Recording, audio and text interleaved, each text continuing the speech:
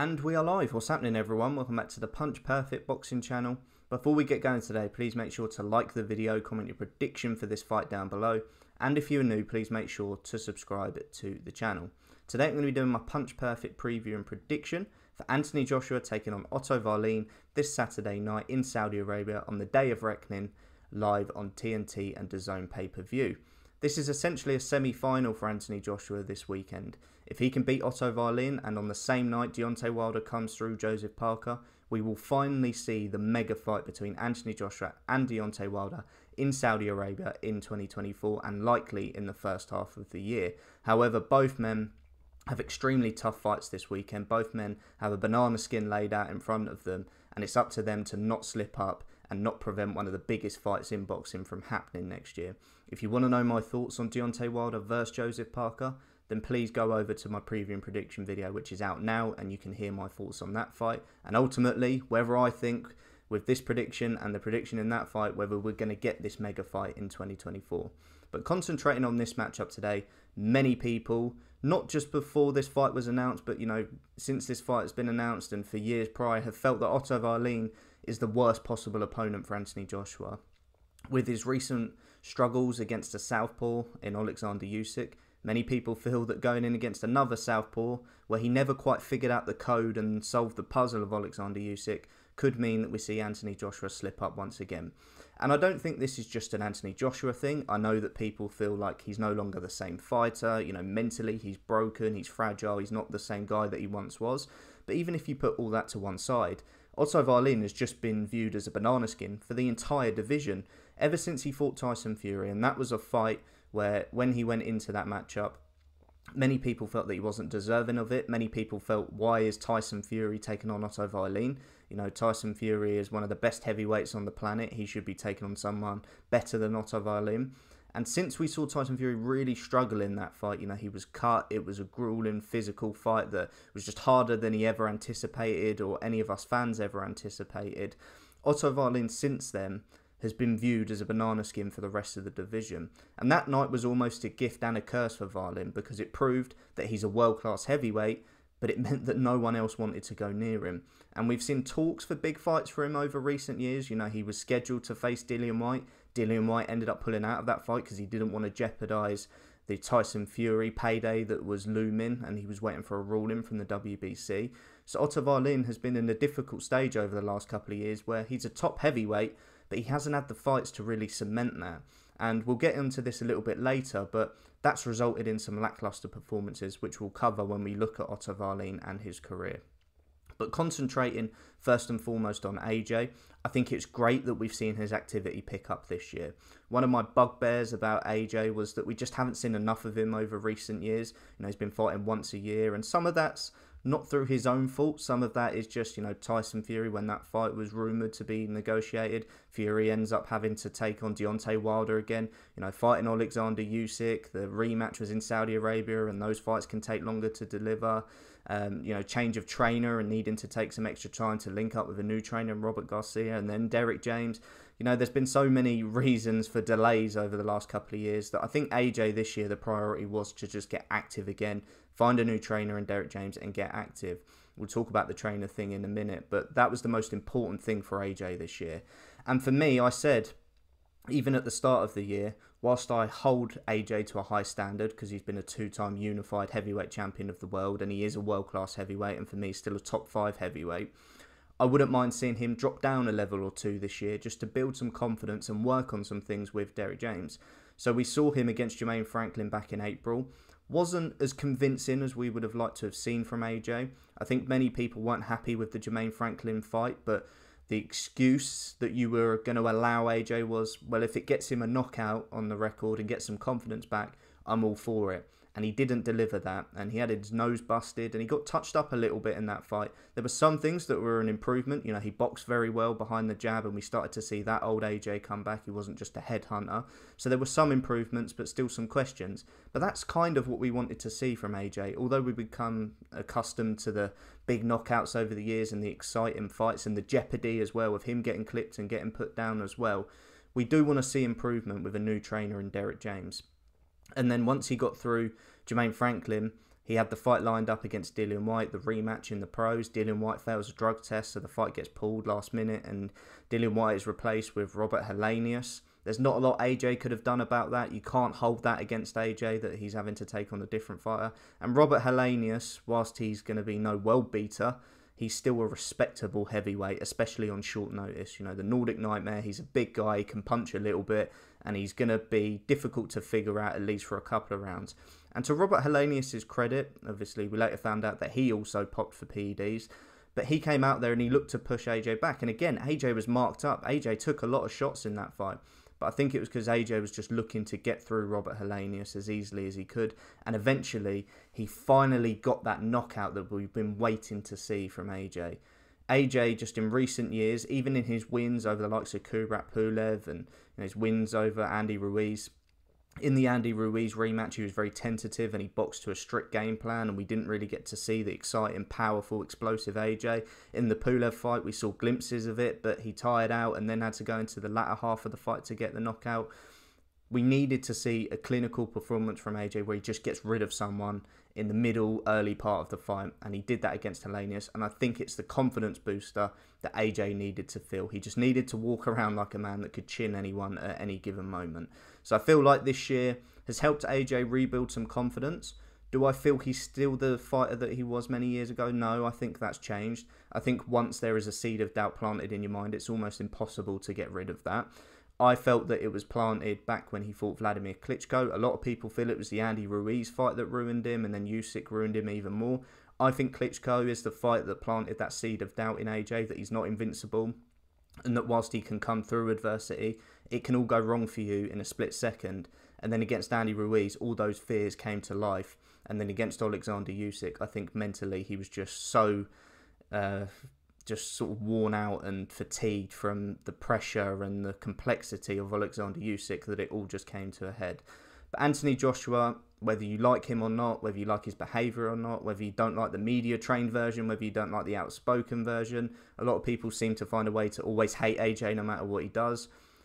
I've had my, issues with AJ over recent years, but the fact remains that he's one of the most exciting heavyweights on the planet, because when the jeopardy is there, and also the potential of an explosive knockout is there, he's must-see TV, and I want to see the Deontay Wilder fight next year. The big question mark coming into this fight, away from your doubts about him mentally and whether he's still the same guy or the same fighter, is another change in trainer. Now, you can look at it many ways with him linking up with Ben Davison. Now, first and foremost, I just think logistically, that's why he linked up with Ben Davison. The fight was announced. He hasn't had necessarily a full camp for this, like a 12, 14-week camp. He's had a shorter camp for this fight. And that's meant that logistically, are you going to travel to Dallas to work with Derek James and then get back to the UK, then to Saudi and do a lot of travelling and lose a lot of training time through travelling? You need to be somewhere where you can set up camp and focus just for 6-7 weeks and then go into the fight. And I feel like linking up with Ben Davison's enabled him to do that. So I think that's a plus, and I think logistically it makes sense. The positives of linking up with Ben Davison is Ben Davison's a good trainer. You can have your issues with Ben Davison, but the fact is he is a good trainer. He's one of the best trainers in the UK. He's made some fighters worse, like Josh Taylor. He's made some fighters a hell of a lot better, like Lee Wood. He's improved fighters and he's taken away from fighters as well. But he's a good trainer nonetheless. The way you can look at it positively is that he has prepared a fighter to fight Otto Wallin before in Tyson Fury. And ultimately, it was the reason he got sacked heading into the Deontay Wilder rematch. But he's at least prepared someone and done enough study and knows Otto Wallin, and has now actually had a fighter take him on and struggle with him. He can see where Otto Wallin can cause some issues for AJ. So I think all of that's a plus. Where I don't think it's necessarily the best fit is that I think Ben Davison can sometimes be guilty of overthinking things. When you hear him talk, he's a bit of an overthinker. Sometimes he overanalyzes. He's got an analytical team with Lee Wiley, and they look into every minute detail. And for someone like AJ, who I think sometimes is just best when he goes out there and acts and behaves and fights like a 6'5" heavyweight that's built like a Greek god and punches like a mule and just goes out there and relies on instinct, I think that's sometimes where AJ is most dangerous. when AJ thinks like he did in the Usyk first fight, where he was overthinking everything and he wasn't clear on the game plan and he was seeking reassurance all the time, didn't really know what was going on, that's where I worry about AJ. And are we going to get a scenario where, a bit like Joshua Buatsi linking up with Virgil Hunter, to use an example, both deep thinkers, both overanalyze things, both really think about the small details of absolutely everything. And I feel like that can rub off on you in a bad way. Sometimes you need a guy that can bring out the best in you mentally and physically. So I'm not sure Ben Davison, personality-wise, is maybe the best fit for Anthony Joshua. The other thing I would be concerned about is I think the style of fighting that Ben Davison teaches is someone that maybe is a little bit raw and rugged and can fine-tune them and polish them. What he's done with Lee Wood, a bit of a sort of British-level operator that was a bit of a rough diamond, and he's moulded him into a world-class fighter in Lee Wood. With fighters like Josh Taylor, who was already world-class, he wasn't able to elevate him to the next level. Is that going to be the case this weekend with Anthony Joshua? Is he going to struggle to elevate an already world-class fighter? Because we haven't really necessarily seen that with Ben Davison. Lee Wood wasn't a world-class fighter before that fight, and we've seen Ben Davison work with Tyson Fury and work with Billy Joe Saunders, and them not really elevate their game or look like they're improving, or Josh Taylor and look like they're getting to the next level. So I have my doubts about the Ben Davison link-up. The one thing I do hope is that they're not trying to encourage AJ to box. I would like to see AJ be aggressive in this fight, and we'll get into the tactical and technical breakdown of it as we come more towards the end of the video. But that's enough on AJ. Let's talk a little bit about Otto Wallin, and how do I rate him? Do I view him as the banana skin that everyone makes him out to be? I'll be honest, I think he's slightly overrated. I think Otto Wallin kind of sits between the levels of southpaws that Anthony Joshua has faced at world level. When he won the IBF title, his first world title against Charles Martin, and then when he lost his unified titles and then lost again to Alexander Usyk, those are the two high-profile southpaws that AJ has faced, since being on the world stage. And Charles Martin is kind of at one level of the spectrum, and then Alexander Usyk is right at the top. I think Otto Wallin kind of sits bang in the middle. I think if you were to be generous to him, you'd say he's closer to Usyk's level than he is to Charles Martin. But really and truly, I feel he just kind of sits in the middle. Although we look at the Fury fight and we look at just his film and the way he fights and the skill set that he has, and you can look at some of his performances against sort of fringe level guys at heavyweight like Murat Gassiev and like Dominic Brazil, I do think that he's not quite the world level fighter that people make him out to be. He has a wonderful trainer in his corner in Joe Gamache, who I've got a ton of respect for. He's one of the people that I like the most in boxing. He's someone I'd love to interview one day. I think he's a fantastic mind, a fantastic coach, and a brilliant trainer. And I feel like that helps Otto Wallin, that he's got a great corner. And where AJ perhaps lacks a bit of continuity and a bit of a relationship and chemistry in the corner, that's one thing Otto Wallin definitely has this weekend as an advantage going into this fight. But Otto Wallin has had some mixed performances over the year. The Tyson Fury fight is the one where people became familiar with him. Since then, he's failed to land the big fights through no fault of his own. But that's led to a lot of lackluster performances where Wallin has kind of just gone through the motions and hasn't really turned up. Kamil Sokolowski didn't look good in that fight. Many people thought Sokolowski beat him. I think that was Wallin just rocking up on short notice, not in shape, and just hoping his skills enough to get through it. Then the Rydell Booker fight that followed, that went the distance as well and wasn't particularly impressive. So we've had mixed performances. But in between those performances and either side of those performances and since Fury, he's had some world level wins in the likes of Dominic Brazil, in the likes of Murat Gassiev. Now, Murat Gassiev not necessarily set the world alight at heavyweight, but that was a fight that Wallin needed to win well enough over in Turkey because Murat Gassiev had the promotional outfit on his side, so he needed to win the fight well enough to not get done over on the scorecards. But the wins against Dominic Brazil and against Murat Gassiev prove that you're a top 10, top 15 guy. But even in those fights, I think there's still moments in them where you look at and go, not all that convincing. Dominic Brazil late on in the fight, I think got to Wallin a little bit. Murat Gassiev just never quite pulled the trigger enough, and Wallin was able to sort of tip-tap his way to a decision in the end. Gassiev just didn't look as fluid as he once did at cruiserweight. Take nothing away from Wallin because I think he stifled him as much as he could. But Gassiev just didn't quite look like a guy that had been boxing at world level at heavyweight and looked like a guy that was in the shape that he used to be down at cruiserweight. It looked like he bulked up too much. So Wallin has these fringe world level wins, but doesn't quite have that world level win right now. But you look at the talent, you look at the film, and you can't help but feel that's a world level heavyweight. And as a southpaw, as a big man, you think he's going to give a lot of trouble to any heavyweight that he gets in the ring with. So I think it's interesting. Wallin goes into this full of confidence. He feels that AJ is not the same fighter. As someone that's fought AJ, sparred AJ, for him to say that, he must see something. He must look at the recent fights and think that's not the same guy that I've sparred or shared the ring with. So he'll take some confidence in that. Also, as I mentioned, Joe Gamache being in his corner, there's continuity there. He's got a great team around him. He'll feel very confident going into this fight as well. So there's a lot of reasons to like Otto Wallin heading into this. But let's look at the technical aspects and ultimately why I think the fight will play out the way that it's going to play out. Anthony Joshua is going to encounter a lot of issues if he decides to have this fight in the centre of the ring or he decides to go on the back foot. A lot of people have struggled against Otto Wallin when they give him the upper hand and give him control of the centre of the ring. The reason Tyson Fury really struggled with him is because he tried to outbox him and let Wallin come forward, and it became a really messy, ugly fight where Wallin was able to get up close and get some work done and make it horrible on the inside. That's not where AJ wants it. Whilst AJ is a good boxer, he's not an elite operator off the back foot, and he can get guilty of having to concentrate too much and having to focus so much that he doesn't let his punches flow and doesn't let his punches do the talking. He gets a bit uptight and he's trying too hard to respond to everything that his opponent does. AJ at his best is when he controls and asserts dominance of the centre of the ring. If he cannot do that and Otto Wallin gets control of that and pushes him back, then AJ is going to encounter some issues.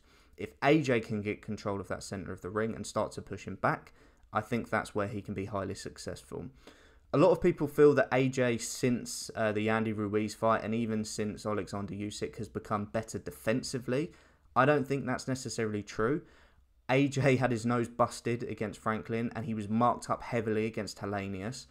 AJ has taken a lot of shots, but what AJ is doing is not taking as heavy shots, and he's not putting himself in as vulnerable positions as he once did. He's not taking the risks that he used to. His offense is suffering because of that, but that does mean defensively he's not quite putting himself in those positions where he's ready to get knocked out at any given moment or hurt or put down at any given moment. If he goes onto the back foot, I feel that it's just allowing Otto Wallin to feel his way into the fight and wait for the right moment to land that shot and start to get to him. If he can put Wallin on the back foot, I feel he's got all the makings to get to him. AJ has a fantastic jab, and over the years, especially when he was coming up and coming through to world level, that jab was money. It was one of the best in the sport. We've seen it neglected over recent years as he's had to overthink. In the Ruiz rematch, it was fantastic, but we've never really seen it since then. And Alexander Usyk played a factor in that because he was slipping every jab that AJ threw, and he wasn't able to commit to it because he never knew where Usyk was going to be or what he was going to do next. This fight, Wallin is not as elusive and he's not as skilled as Alexander Usyk, and he doesn't move like Alexander Usyk. Usyk can move to his left, he can move to his right, he's going to make you slip, he's going to counter you, he's going to lead off. None of that complexity is there with Otto Wallin. He always moves to his right, and it's about how could you make him move to his left to bring him in range of that big right hand. So it's going to be a lot more of a toned down version. The puzzle isn't going to be as difficult to solve for AJ. But for me, it's how he does everything with that left hand. If he can lead off with that left hand and stop Wallin from moving to his right, then he makes the fight a lot easier on himself, AJ. Because Wallin's not going to be able to lead off with his own right hand if you're keeping him moving to his left, because that's not what he wants to do. If Wallin is moving to his right where he's comfortable, he's going to be able to outbox AJ, and he's going to be able to make AJ constantly turn and pivot and not find the right angles or positions to throw his right hand. So AJ has got to cut off the ring with his feet, use the lead hand to bring Wallin across to his left, and that's where the right hand comes into play. If you watch the Brazil fight, and if you watch any of Otto Wallin's kind of high-level fights, the best guys that he's faced, he likes to put his hands up and defend shots, whereas Usyk is constantly slipping them and looking to throw something back. Wallin will defend them and then throw something back when the sequence then reinitiates. I think that presents plenty of opportunities for Anthony Joshua to throw through the middle. Dominic Brazil was kind of winging them in wide, and Wallin was just sort of leaning back and putting his hands up. That opens a gap through the middle. If AJ can throw to the body, that'll open up the opportunity for the uppercut to come through the middle as well. And I think Anthony Joshua, if he gets the tactics and the game plan right, can make this fight look a lot easier than people think. I have my doubts about AJ. I'm concerned that he's not the fighter that he once was. I've said it for many years since the Klitschko fight that he's not quite the same guy. And it almost feels silly of me to pick him to win by knockout here. I think the decision is a safe bet. If it's a close fight, he's going to get the nod because they won't want to jeopardise the potential of AJ versus Wilder. I think it's the same in Wilder versus Parker as well. We saw with Fury and Ngannou that Fury ultimately got the win in that fight because they don't want to jeopardise Fury versus Usyk. I feel that Anthony Joshua is going to get the knockout here, I really do. Wallin always has these rounds sort of between sort of 8, 9, 10, where he looks a little bit sketchy. He tires a little bit, the concentrations level drop, and he starts to feel the pace of the fight. He did it against Brazil, and I thought he did it against Gassiev as well. AJ does catch a second wind in fights. Whether it's against Usyk in the rematch where he was, struggling at points, but he had that round where he had Usyk reeling. It was just that Usyk then had 3 or 4 more gears to go through. Wallin doesn't have that. And even in fights where AJ tails off in the middle rounds like he did against Kubrat Pulev, for example, after hurting him early, he always finds a second win.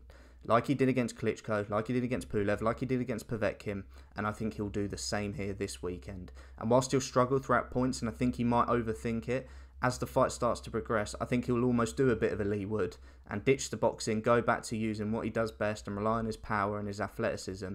And I think AJ will get to Otto Wallin around 9, 10 or 11 and get him out of there and get a big win. I think AJ looks highly up for this fight.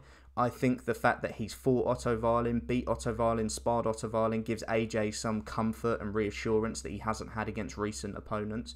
Against Usyk, even in the rematch, I don't think it helped that he'd shared the ring with him before. Against a lot of opponents that he hasn't faced before, and the likes of Franklin, I don't think that helps him either. But going in against someone that he's beaten and knows he can beat, I think that makes AJ feel confident and comfortable, and that's why he's talking with such vim and such aggression at the press conferences. With Deontay Wilder being on the card, and with so many Frank Warren fighters and Frank Warren personnel being involved in the event, that's clearly got AJ's back up as well, as we saw at the press conference as he went at DAZN and made some comments. And Wilder, is going to be there, he's going to be at ringside, he's going to be preparing for his own fight. And he could potentially produce a knockout that is going to cause highlights all over social media as well. I think there's a lot of motivation and that extra bit between the teeth for AJ this weekend to go out there and get the knockout. So I'm going for AJ to win by knockout between rounds 8 and 12. Let me know your thoughts down below, guys. Please make sure to subscribe to the channel. There are loads of prediction videos coming this week. A good solid 10 prediction videos. So make sure to subscribe. Check them all out. And I'll catch you next time.